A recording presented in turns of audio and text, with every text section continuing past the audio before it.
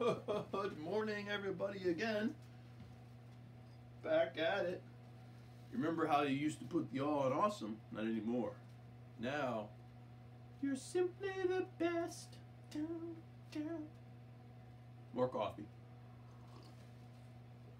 Okay, new math today. We're going to try to kick it up a little bit. So stay with me. We're back to the coordinate grid, quadrant 1 only. We're going to talk a little bit about the polygons that we talked a little bit about the other day. We're going to talk a little bit about the triangles that we talked about before we left. So, just like we've been doing, when I give you some points to plot, you're always going to begin at your origin, 0, 0. So if I give you the point, for instance, my go-to origin, ordered pair 5, 5. Remember, this is always x, and this is always y. You always go across first. So 0.55 is going to be right here. Ordered pair 5, 5. Give you another ordered pair, 9, 5. This is x, this is y. 9, 5. Point. I'm going to be giving you some ordered pair points to plot. Now, we know how to do that. We also, the other day, started talking about classifying different kinds of polygons. Now, I'm going to start, I'll ease into this because it's new, but that is a certain type of polygon. And you might have to go back to your hierarchy to figure out what kind this is or what kind it is that I started asking you to graph. Now, we should be okay with this. We learned the ordered pairs, we learned the coordinate grid, we learned some polygons, but now we're going to start talking a little bit more about those ordered pairs.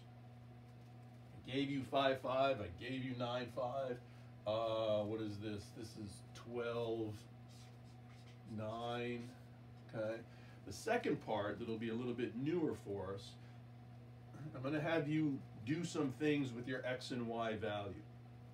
For instance, let's just take our x's for a minute. If I tell you that I want to increase each x value by 1, you're going to look at your ordered pairs, you're going to look at your x value, where now it was 5, now I want you to make it 6, 5. All I've done is increase my x value by 1.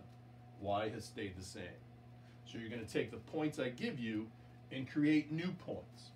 For instance, I gave you 5, 5, I gave you 9, 5, I gave you 12, 9.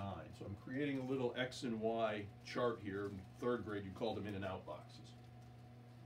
But then I'm going to give you the task of creating new points.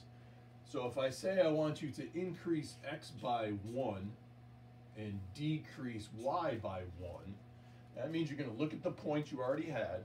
You're going to take all your x's and add 1, take your y's and subtract 1. So your what used to be 5, 5 is going to become ordered pair 6, 4.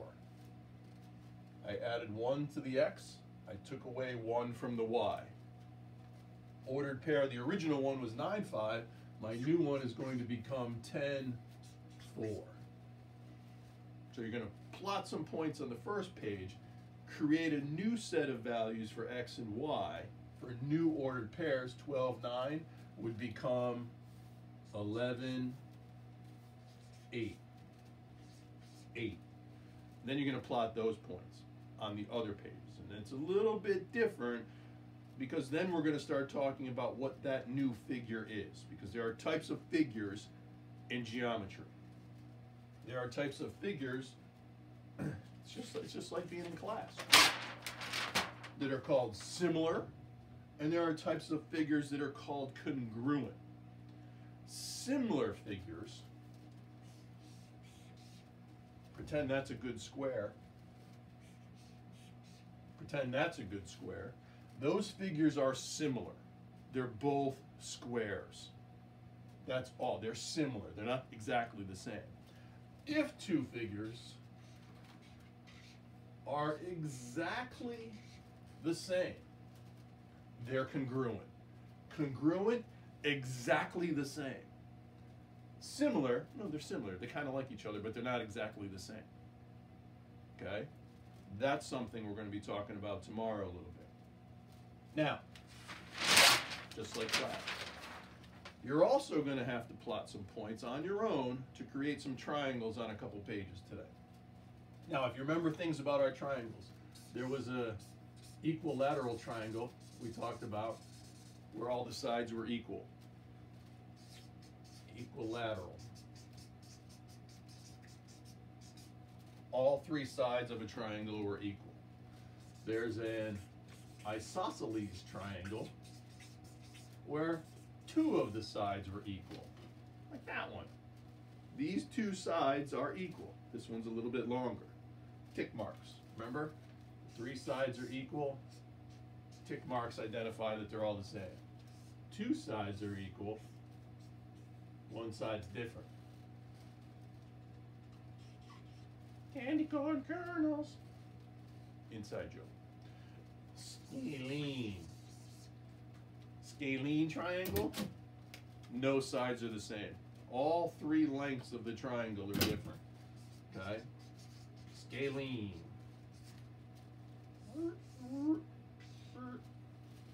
One tick mark, two tick marks, three tick marks. All three sides are different. So I send you out the coordinate grid today. You're going to plot some points. You're going to change X and Y in the next page, plot new points. Talk to me about if they're similar or congruent or not. And then you're going to plot some points to create an isosceles triangle and a scalene triangle. It's a little difficult to create an equilateral one without necessarily measuring each side, especially on graph paper. But we'll get there. Okay? So give that a shot. I'll send that file out. You're the best. Ask me if you have any questions.